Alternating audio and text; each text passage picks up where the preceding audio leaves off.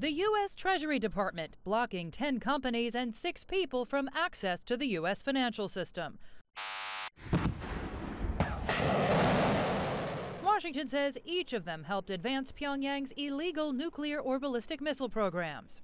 They include China's Dandong Rich Earth Trading. Washington says it supported Pyongyang's nuclear program. Russia's Gefest M LLC and its director. Washington says it supported Pyongyang's missile development program. A Chinese financial institution called Mingyang. 3 Chinese coal companies, which allegedly imported millions of dollars in DPRK coal. 3 Russian and 2 Singapore-based companies for providing oil to Pyongyang. And Chinese Mansuetti Overseas Projects Group is also accused of bringing DPRK workers to Namibia to earn money for Pyongyang. The U.S. Secretary of State says the UN-backed sanctions have made a difference.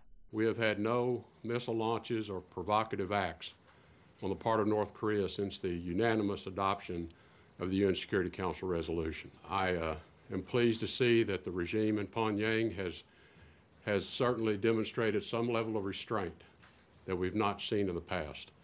We hope that this is the beginning of this signal that we've been looking for. Meantime, the U.S. Department of Justice also moved to seize more than $11 million from 2 Chinese companies. The agency accuses the companies of laundering money for Pyongyang.